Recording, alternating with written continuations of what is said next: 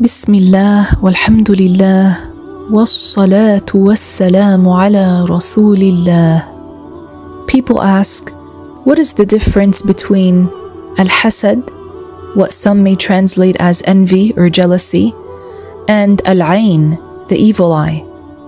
So what is envy or Al-Hasad? Al-Hasad is a feeling some people get in their heart about another Muslim having an endowment or a blessing. This feeling distresses the Haasid, the envious one, and disturbs him, making him want the other person to lose that endowment. The envious one hates the endowment of Allah upon another Muslim, wishes for it to perish, and finds it very heavy on their heart. Now, if he does not act upon these ill feelings, then no one is harmed by them except the envious one himself. It is only sinful if the envious one acts in accordance with these ill feelings through an intention, a saying, or a doing. The Muslim should love for his Muslim brother what he loves for himself. It was mentioned in the authentic Hadeeth, من أحب أن يزحزح عن النار ويدخل الجنة فلتأته منيته وهو يؤمن بالله واليوم الآخر وليأتي الناس بما يحب أن يؤتى إليه. The one who wants to be distanced from hellfire and admitted into paradise, then let him die while believing in Allah and the last day, and let him treat the people how he would like to be treated.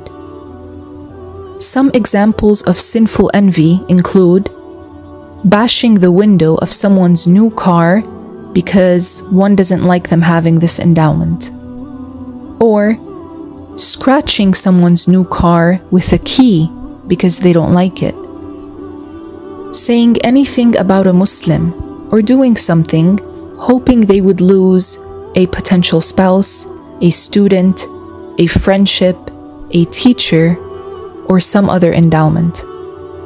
Having the intention to make a Muslim look bad because that Muslim is liked and accepted by many, and one is disturbed by that. In other words, working in accordance with the feelings of envy to make someone's status drop in the eyes of others through a firm intention, a saying, or a doing. Or having the intention to make a Muslim lose any endowment, whether that were a religious or worldly endowment. Allah the Exalted said in the Quran, وَمِن شَرِّ حَاسِدٍ إِذَا حَسَدَ. This means, I seek the protection of Allah from the evil of Al-Hasid, the envious one, if he acts upon it, meaning if he makes it apparent. Envy is a sickness of the heart that many people fall into, especially women. It corrupts many hearts and can devastate families and communities. Muslims, especially those who work in the da'wah, should steer clear of envy, as its harms heavily affect people in those communities and stunt the growth and progression of the da'wah, which is the spread of the authentic Islamic knowledge. The one who harms the da'wah is an enemy of Allah, as our Shaykh, Shaykh Abdullah radiyallahu ta'ala anhu said. They fall into a major sin. We seek refuge with Allah ta'ala from that. The harms of envy are a primary reason for many ties being broken amongst friends, family members, co-workers, and loved ones. So how can one avoid envy?